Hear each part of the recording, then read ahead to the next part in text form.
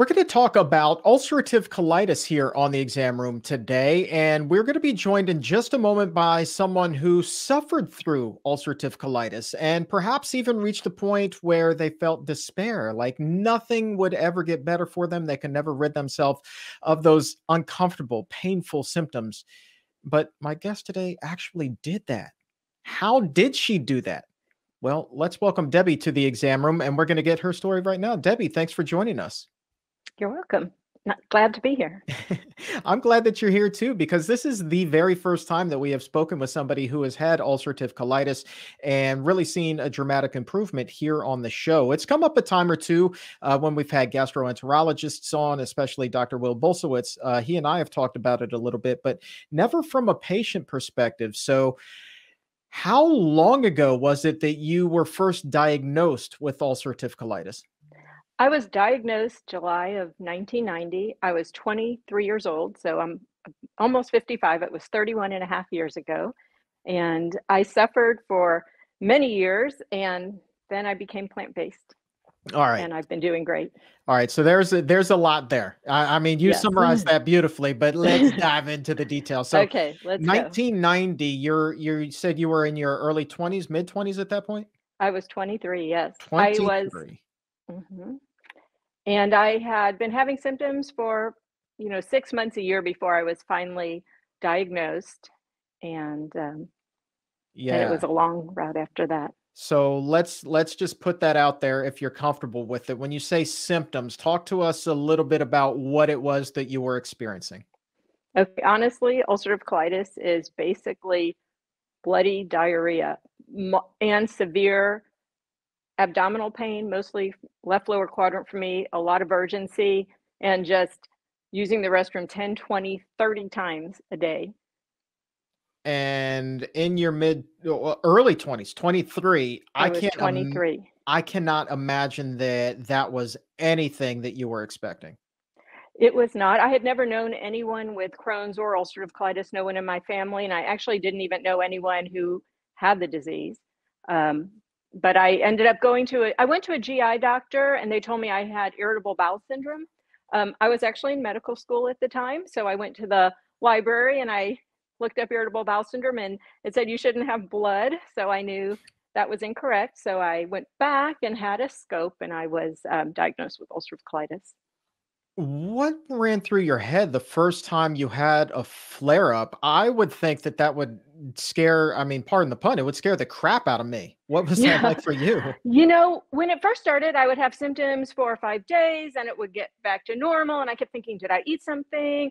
It was like on and off for about a year. But at the very end, when I was finally diagnosed, I weighed under 100 pounds, 10 pounds lighter than I am now, maybe. And I had just very weak, a lot of pain. I couldn't eat. So I learned that even before I was diagnosed, I learned that when I ate, it really made me use the restroom. And so I would just not eat all day and then only eat at night. And then I would only drink during the day, water. And then I could only eat at night. Did that help because my you? symptoms would be brought on. Okay, so only eating at night, though, even though that was just once a day, would your symptoms be triggered by that one meal? No, I seem to have personally, I seem to have most of my symptoms in the morning. So I realized that if I didn't eat all day after that, I seemed to be okay, or better at least. So I could function during the day. Yeah, and I would imagine like being 23, that's probably also not a struggle that you would be really keen to share with your friends, right? No, I was horrified, to tell you the truth, especially after I was diagnosed. I have this diagnosis. I was worried, am I going to be able to get married, have children? I mean, it was definitely a thought in my mind. After that, am I going to be able to have a career? So all those things, were going through my mind. And I didn't tell anyone. I think I told like one of my girlfriends. I was embarrassed. It's embarrassing. They are embarrassing symptoms to have. So it's not something that you want to talk about. And I think things have changed. Now everyone talks about mental health and their illness. Everyone's very open. But back in 1990, it was before the internet. And I think people weren't very open about things. Oh, no, definitely not. Not at that day and age. And I think even though by and large as a society, we've made a lot of progress as far as being more open and accepting of certain things, but I would think even today's 23-year-old might struggle with, "Hey, everybody, I've got ulcerative colitis." It's not Right, exactly something they would be tweeting or putting up on their Instagram or TikTok. right, It's not exactly the most fun topic. right, So definitely. what kind of foods were you eating at this point? Were you eating that standard Western American diet? No, I've never been a big standard American diet. I was, you know, I feel like my mom taught me to be relatively healthy, but I still ate a lot of milk products. I mean, I didn't eat fast food. I was never a fast food person. I did eat a lot of vegetables, but I ate a lot of cheese. During this time, I realized like I had a lot of grilled cheese sandwiches. Just cheese sandwiches seemed to just, be what I needed. So but no, I was never the standard American McDonald's type of person.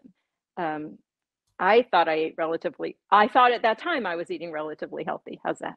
I mean, it sounds like, I mean, if I were you, I mean, plant-based nutrition knowledge here, I would think the same thing as you did. I mean, what you described is not, in all honesty, the worst diet that I've ever heard in my Right. entire life, right? So, like, for me, I was eating 10,000 calories of fast food all day, every day, right? So, Yeah. like, that was my thing.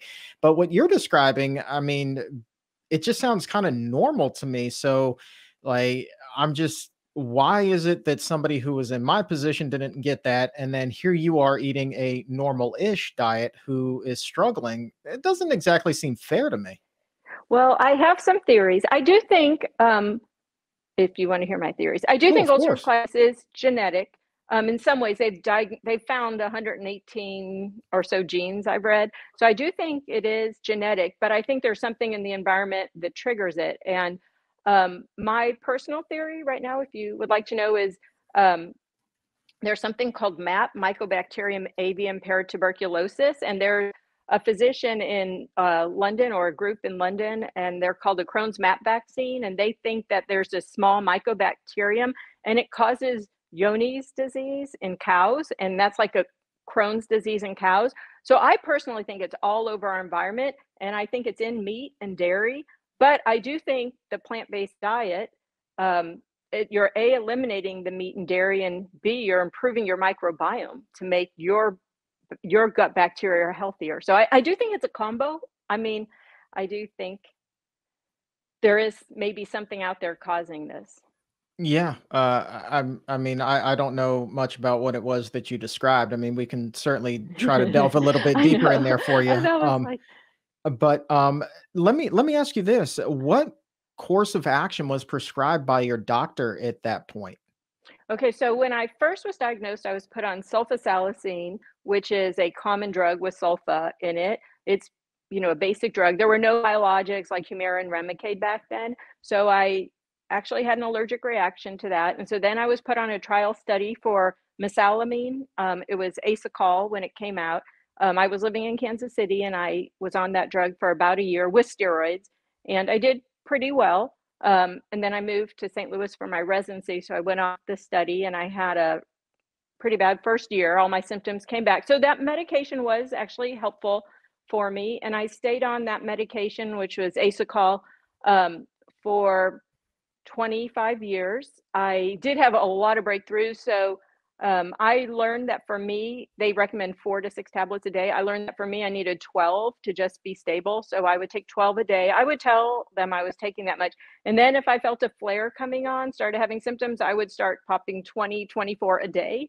And sometimes that would keep me out of a flare, and sometimes I would have a flare up. And when I would have a flare up, these symptoms would last weeks and just get worse and worse. And I would usually then take, as soon as I could, I would take a course of steroids, which was a tapering dose over 4 to 6 weeks. And sometimes after that, I would have to restart again that course of steroids if my symptoms came back. So even though I would say I was relatively controlled for 25 years with medication. I was hospitalized a few times. I did terrible during both my pregnancies because I went off my medication. Um, but I feel like I was well controlled, but I was always on the verge of like having something bad happen. I would travel with pills and always nervous about, when a flare would start again. How frustrating was that for you, even though you were able to manage it as best as you could, being a doctor, right? And doctors want to search for the cure. And for you, it just wasn't happening. I mean, you were just saying you were taking sometimes 2 dozen pills a day just to manage this, and you're in your residency, and obviously you know medicine, and still you're struggling with this. That must have been the most frustrating thing in the world. It was frustrating, but I always felt like, I always had a goal that I wanted to just for instance, the ultrasound tech where I was doing my residency, she had ulcerative colitis and worked. She was in her 50s, and I always thought, I want to be like her. I want to be able to have a life and work and have a family, and that was just really important to me. So it was frustrating, but I think I always had a goal, and when I had someone to look up to, even though I never told her because I didn't want to tell her I had ulcerative colitis too, but she was open about it. I always felt like I had a role model, and I always felt I think I had a lot of hope. Did you pick her brain? Like, what are you eating today? What's your diet like? No, because this is the crazy thing. No one has ever told me or told, they just give you medication. I'm not trying, no one ever said what I would eat would have any effect on my ulcerative colitis.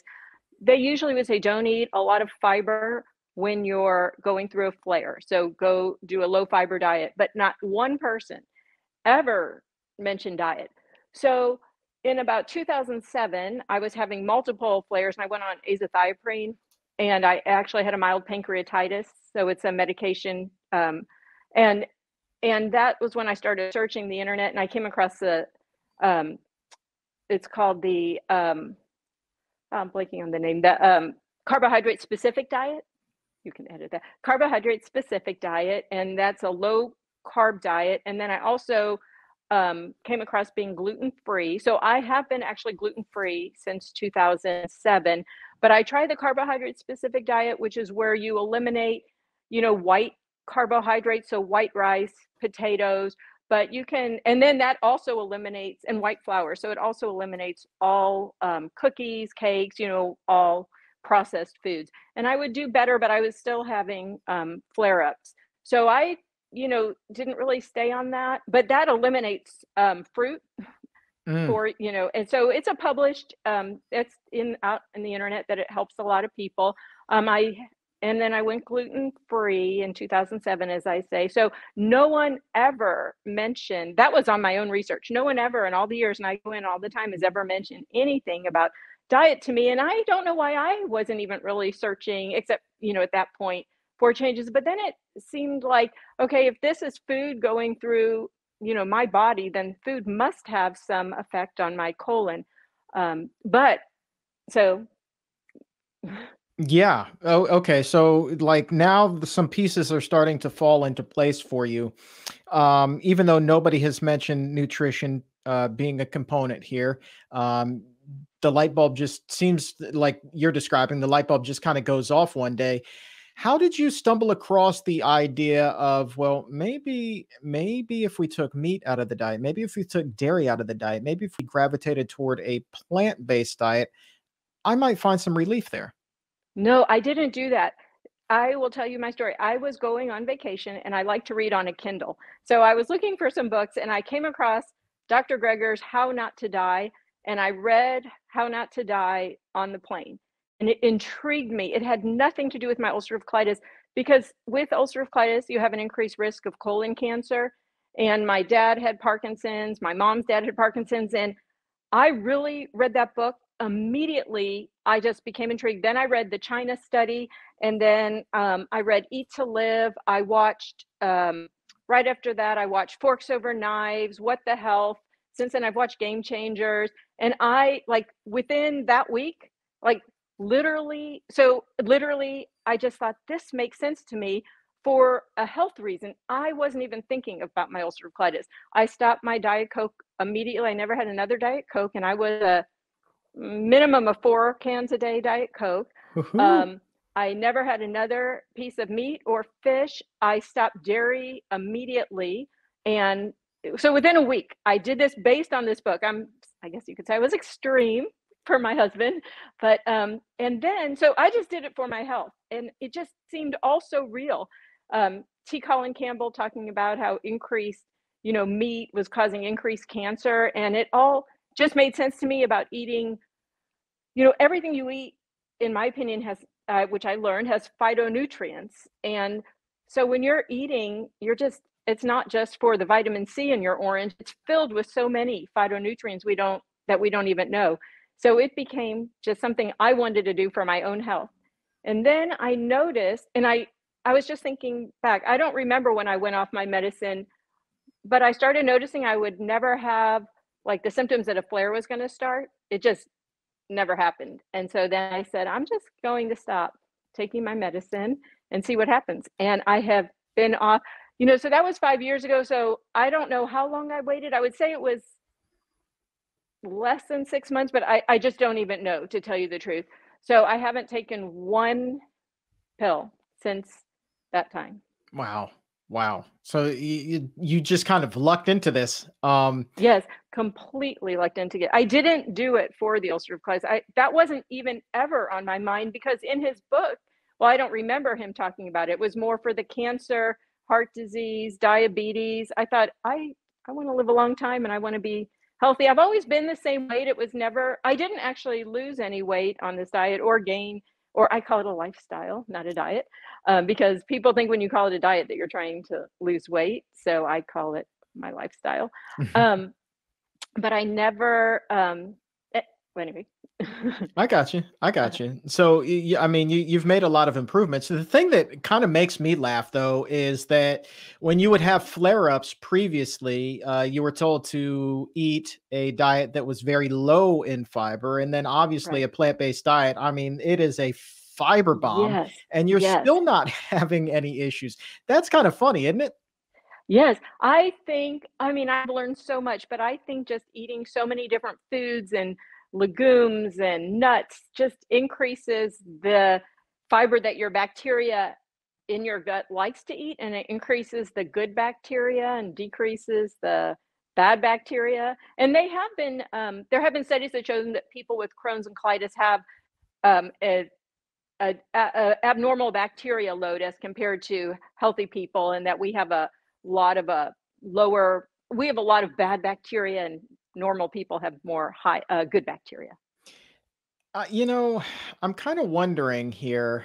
Um, because you seem so healthy now, and you haven't had any of these issues. Like, have you gone back and spoken with your own doctor who was helping you kind of manage this and was giving you your prescriptions? And I would just love to know what their thought Yes. is. So I went to my regular internist and I told her, and she was super intrigued. And she started right at the same time she started helping her patients. Most of her patients, she said, were diabetic. She was advertising. It was actually on her, like when she would give you handouts at the end, it was saying, eat less meat, eat more fruits and vegetables. But I feel like I want to tell everyone. I mean, it's been so amazing for me. And I forgot to tell you, my daughter has Crohn's disease. So that's another thing. So my daughter was diagnosed with Crohn's disease in her senior year of high school. And this was prior to me going plant-based also. She went vegetarian almost right around that same time, because we went on vacation and went fishing, and she saw some things happen to the fish. So she went vegan, or she went vegetarian for animals. And I actually started after her, but she is also on no medication and has no symptoms. Oh man, man. Okay. And wow, that's amazing. So there's Yes, that genetic component, but it goes back to conversations that we've had on the show where even if you inherit a certain genetic marker, it doesn't necessarily mean that you will get whatever disease that marker is for. In this right, case, it would be right, Crohn's disease because you're not doing anything that would basically cause that switch to flip up and say, hey, right, here's your Crohn's symptoms. Um, right. I'm curious. Sometimes when a person will go hardcore with a whole food plant-based diet overnight after eating that standard diet for so long, there is a little bit of gastrointestinal upset in there. For my wife and I, there was a lot of gas and bloating, maybe even Hmm. some cramping there. It was kind of like an interesting couple of weeks, but Uh-huh. then it subsided. But you, who was coming into this with a lot of issues to begin with, what was that transition like for you? Were there any of those symptoms? I don't remember, that's I don't I didn't have many gastrointestinal symptoms, or if I did, they were a lot less than what I had been going through before. I, lived with left lower quadrant pain. I mean, I just always felt like I was in pain if I was going to have a flare up. So this, if I did have uncomfortableness, it was probably a lot less than what I was having before because I don't really have any, memory of that being So an uncomfortable time. give us an idea of what your diet is like today. So you want to like a day? Well, I mostly eat just fresh fruits, vegetables, a lot of beans. I make my own hummus usually every weekend. Um, a lot of potatoes. I like the purple Stokes potatoes, nuts, seeds, quinoa, black rice. So basically just all natural foods. I do the no oil. So it's whole food, plant-based, no oil. I try to do no salt. Don't really add that much salt. I am not a low fat person. So I will put, like in my hummus, I put tahini and I'll eat peanut butter. I eat a lot of nuts, but I don't add oil when I'm cooking. You can use vegetable broth or peanut butter. So personally, how I'm feeling about whole food plant-based is everything we put in our mouth, it's an opportunity to eat phytonutrients. It's an opportunity to nourish our body. And so when you're using oil, you're using these calories that actually don't have nutrition. And so it's okay to use peanut butter in your rice if you want it to have, so I do things like that. You can use cashew butter. You can put things in your food if you want it to have a different taste or you need oil for cooking, but I just don't use oil. Did you say peanut butter in your rice? Yeah, so it makes it you can put peanut butter in your rice and it's like a sesame peanut, you can have vegetables, it's like a sesame peanut Asian dish. Oh, I've It heard tastes of really good, like, you can put yeah. tofu in it, and I do eat a lot of tofu too and tempeh. I usually, I I will make 4 pounds of tofu, I cut it, spice it, bake it, and then put it in plastic bags in my freezer and add it to my lunch when I need it. Yeah, So I I've heard of something similar with sesame butter using noodles, and that's kind of an Asian thing, a cold sesame noodle dish, and Right. that's delicious. But now you're applying that to rice, and I'm like, I think I know what's for dinner tonight. Like that Yeah. just sounds amazing to me. And I love your philosophy also about making sure that every calorie, has a purpose essentially. That's the way that Right. I interpreted what it was that you said. Because Right. there are Right. nutrients that come with peanut butter that you won't find in any sort of oil. So Right. that's pretty cool as well. Give us an example though. Like walk me through what you have had today, except for the peanut butter rice. I don't know if you've had Okay. that today or not, but Not I yet. think that really the viewers, the listeners, the exam roomies are going to Yeah. be curious. Like, okay, well, give us the exact menu. What was for breakfast? What was Okay, for lunch? so I am a grazer and I was off work today. So I start my day with 2 Brazil nuts because they have selenium in them and I try to get my daily selenium as well as raisins. And I had an apple and I do drink coffee with almond milk. So it was my breakfast. Um, for lunch, I made a big bowl of, I put black rice with multiple vegetables, edamame. I keep, as I said, my tofu in the refrigerator, in the freezer, and then I add that. I cook that in the microwave, so lots of vegetables and rice, and then I add my homemade hummus on top. Talk to us about that hummus recipe. Is there, I know you said that there's some tahini in there. You throw some lemon juice in there. Does it have some Yeah. zest? So what I do is I hummus was what got me off of cheese. I ate so much cheese. So even though I was not a big meat eater, I ate vegetables, but I would pour Parmesan cheese on my vegetables. I ate more cheese than probably most people do. And so I put cheese on my salad, cheese on everything. And so I thought, how am I going to not eat cheese? So I started making hummus and I just put hummus on everything. And it could be, it lightens up your salad. You can put it on your vegetables. So I just it's about three. You can make I cook everything as much as I can. I buy everything organic. I also think, just me personally, that Roundup and everything you're putting on your food can't be good for you. So I try, if everything, I try, I'm probably 80% organic in my home. To me, it's worth it to spend money on that. Just that's how I feel. I'm not eating a steak, so I'm going to buy organic everything. There you go. I'm not eating steak, so I'm gonna buy organic everything. That should be a Yes. t-shirt. Um, Yeah. But so my so hummus recipe, do you wanna know it? It's just oh, like oh, yeah, yeah, I yeah, do yeah. I just add about, sometimes I make the, chickpeas in my Instapot, and sometimes I'll use canned. So it's about 3 cups of chickpeas along with the juice it's in if you make them in your Instapot. And then I just add like 4 tablespoons of tahini. I don't really have a recipe. I squeeze a lemon and I add, oh, this is another thing. So I add turmeric, smoked paprika, garlic, onion, pepper. So another thing I did once I became whole food plant based is I use so many spices because I also feel somewhat that spices are also full of phytonutrients. So I put, I even when I go on vacation, I take my shakers of smoked paprika and turmeric with me. But I use anything you can put on cinnamon. They say there are medicinal values in everything, and I feel like it can't hurt you. So I am a big believer in a lot of different spices. That sounds pretty good. That sounds Mhm. pretty daggone good. I like the idea of taking spices with you too. Yes. Especially, I mean, you got the big one in there. You got turmeric in there, so Yeah. I think that you're good to go. You mentioned that your daughter now gravitated toward vegetarianism. Uh, Mhm. Anyone else in your family taking meat and dairy off of the table? Yeah. So my daughter's 25, and she did it because of her Crohn's, and she's healthy. And then my son, I believe it was in about 2018 or 19, he also became whole food plant-based.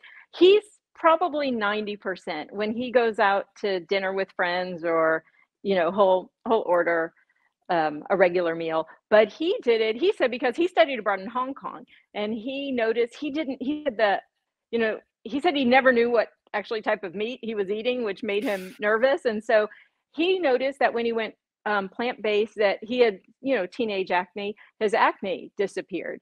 And he said he did it to clear up his face. He stopped all milk products and meat for the most part. And I think he saw me doing it at home also. So now he's great. He'll text me pictures. He lives in an apartment downtown, but he'll text me pictures. I thought you'd like to know what I'm having for lunch, and he'll make a big, plate of just whole food plant-based foods. So he's also into it. That's great. That's great. Mhm. And I guess my final question for you is this. You mentioned that you kind of had this woman who you looked up to when you were a young doctor who had ulcerative colitis. Has it dawned on you that you may now be that inspiration for someone else?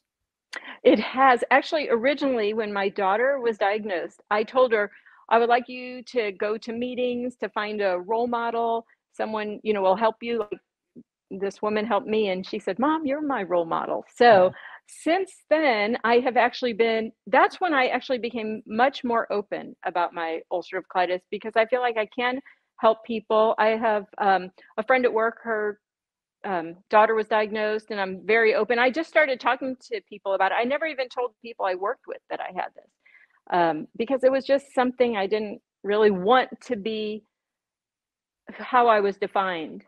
I right. wanted to be defined as who I was and not this disease. So I personally wasn't, didn't talk to people much about it.